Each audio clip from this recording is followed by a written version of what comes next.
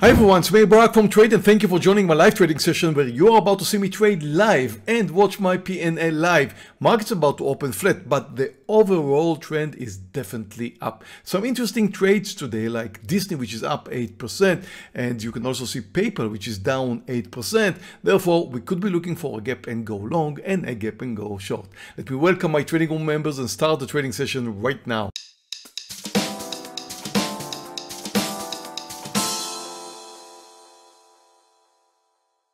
Hi traders, good to see you all. Welcome our traders in our YouTube trading room and of course those of you who are here. Now there's plenty of movers today, although the market starts flat. S&P and Nasdaq are flat. Overall trend is definitely up. And if you take a look at the daily of the S&P 500, you can see that we're looking at a potential very strong breakout. It is a very interesting breakout formation.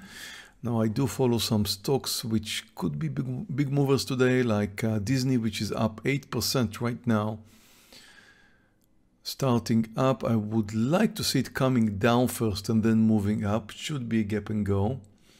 So I'm going to short Baba under 71.70 under the lows.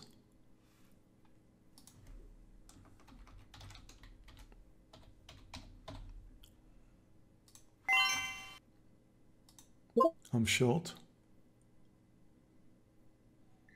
No reason to get panic. I'm going to go long Disney, going long right here. Sorry, didn't have time to post it over 107.60. That just woke up, huh? Yeah. Comes arm, looking No, good. it was kind of silent, didn't really move. Oh, wow, that's a nice move. I'm getting ready for a partial.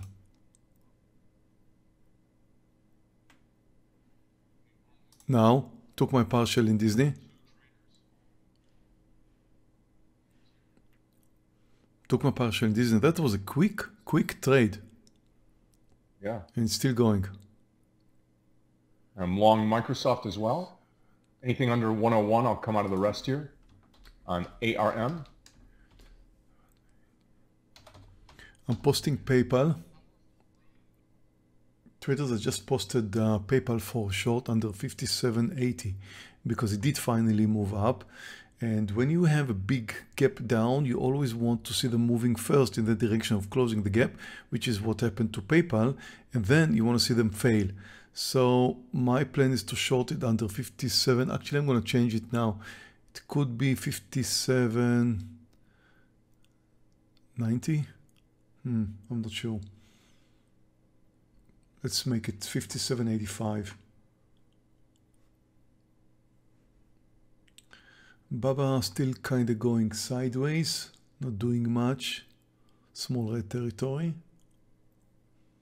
Watching PayPal closely to see if it fails. Could be 57.90, my new entry. I'm adding very small size to Disney here. Added, should have added before. I'm short PayPal, it triggered. The S&P is at the highs. We're slowly moving up. Not much, just really nothing. I'm adding to my Baba short.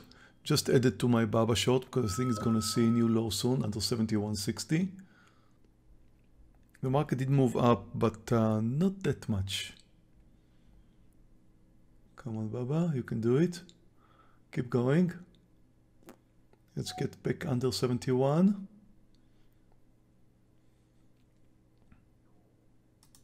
Taking a partial. Oh, I don't know why I did it. I took a partial. The market just came down nicely under the lows with some kind of a momentum. Also, if you take a look at the Nasdaq, you can see that clearly. It came down nicely. I'm about to cover some more Baba. It made a nice downside move, and I think it's way too extended to the downside. So if it's going to move over 75, I'm going to cover some more. Covered.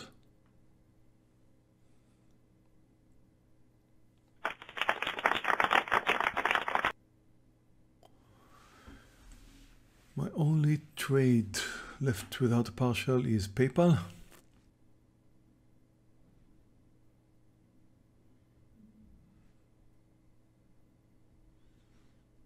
But it is trending lower. It looks nice for continuation. Huge volume, 12 million shares, down more than 9%.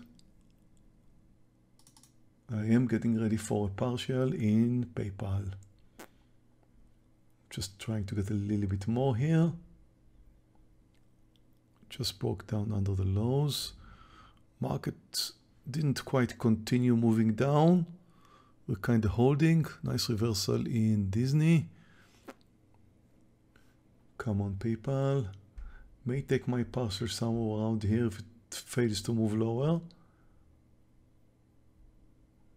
But I think it's likely to, oh, pull back. Okay, taking now my partial in PayPal. Took.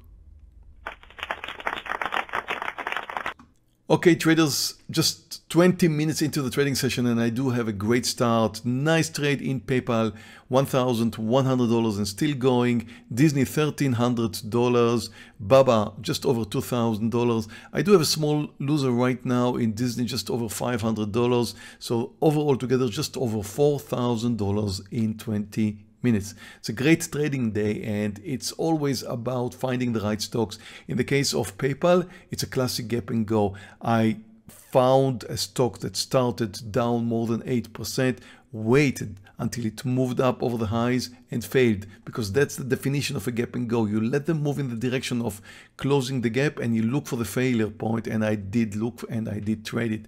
Now it's the same for Baba. Baba, a huge gap down, tried to move higher. That's not a real trade here, that's just a wrong print or something, and then it failed and came down and I shorted it. And once I saw that Baba is approaching the lows with a lot of momentum, I added size. So the end result, as you can see here, is just over $2,000 in Baba. So a fantastic day, just over $4,000 in 20 minutes. Thank you very much for watching and I'll see you in my next video. Please don't forget to hit that like button. Thank you. See you. Bye-bye.